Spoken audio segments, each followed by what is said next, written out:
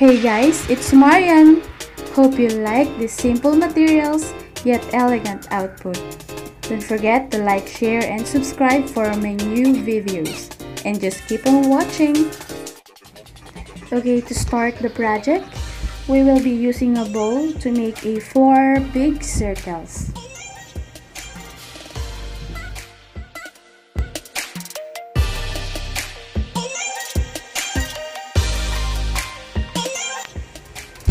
Okay, so ayan, tapos na natin gupitin ang 4 circles.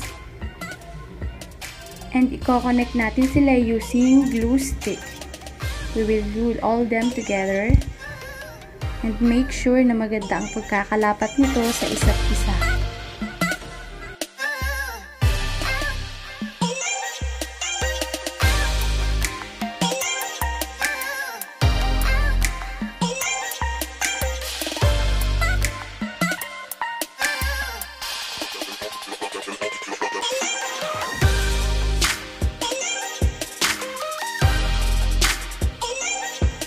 Okay, so I also make smaller circles, and yung process niya, same lang din siya sa big circles.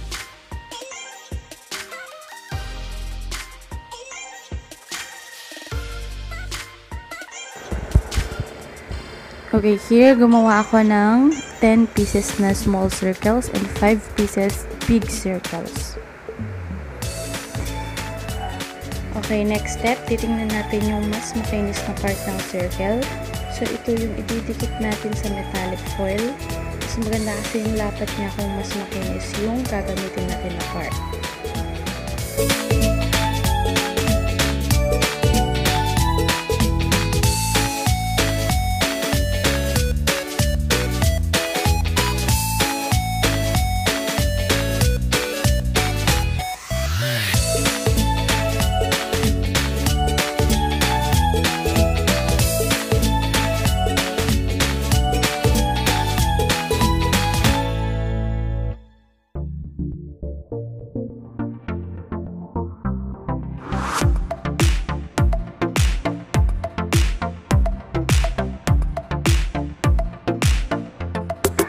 Okay, so, ayan.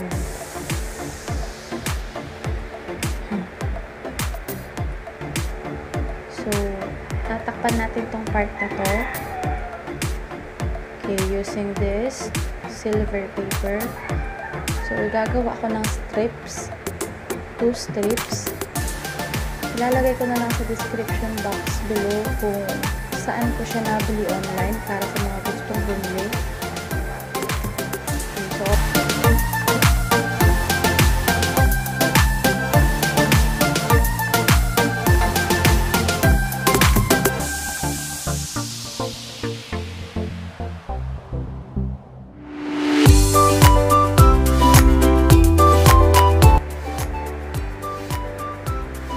Ilalagay lang natin siya palibot ng circle.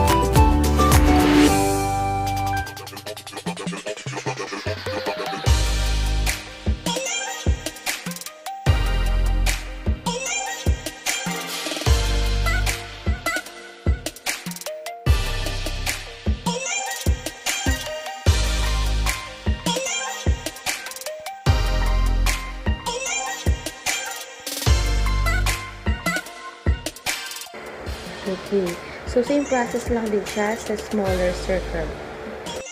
Okay, so this is the finished item.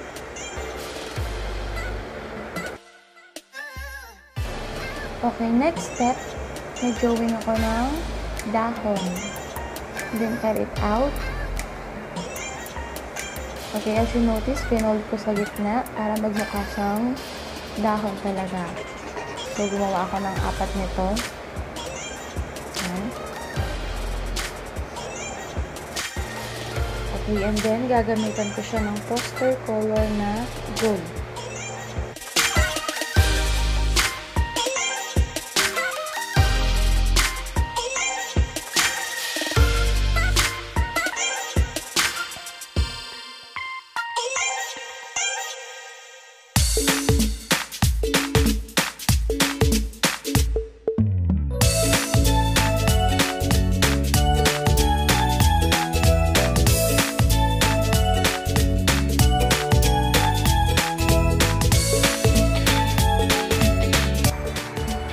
So, ito-coat natin siya ulit for better color, of course.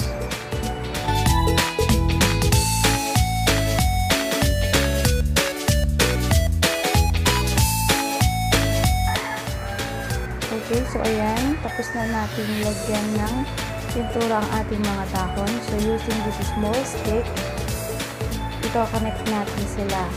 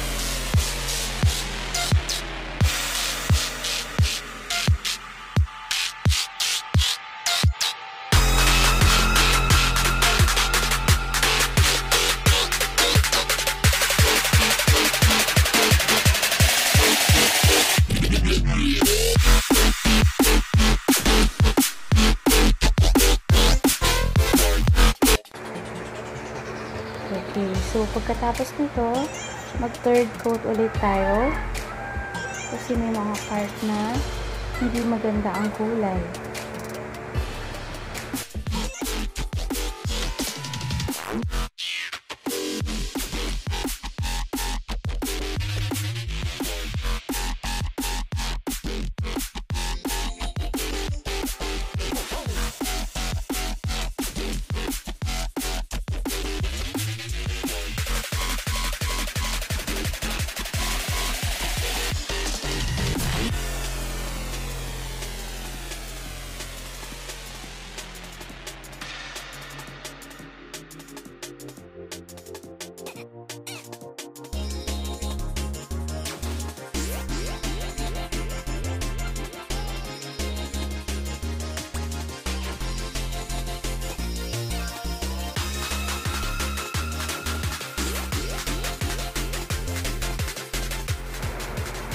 Okay, so here is the last step. Okay, ito yung first design natin. Okay, so using stick glue, pagdikit-dikitin natin yung mga circles sa bawat sides.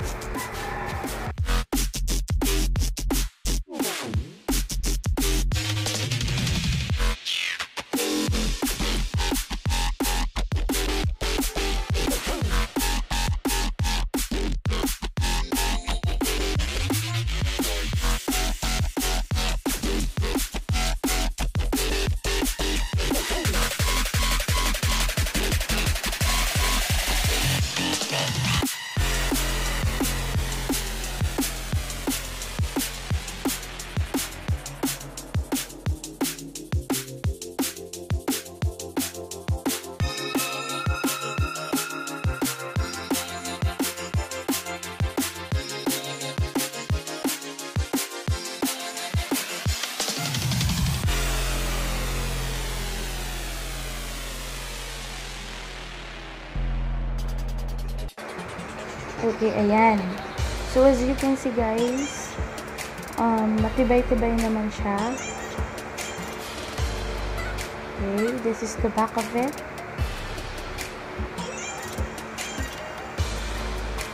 Ayan, yung ating first design.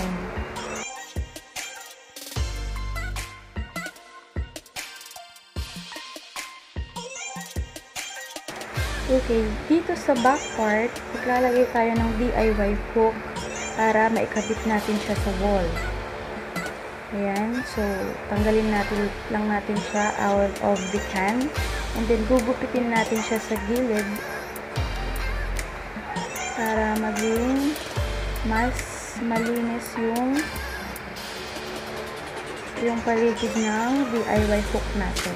So, gumawa ako ng dalawang ganito para sa magkabilang part ng project natin. Ayan.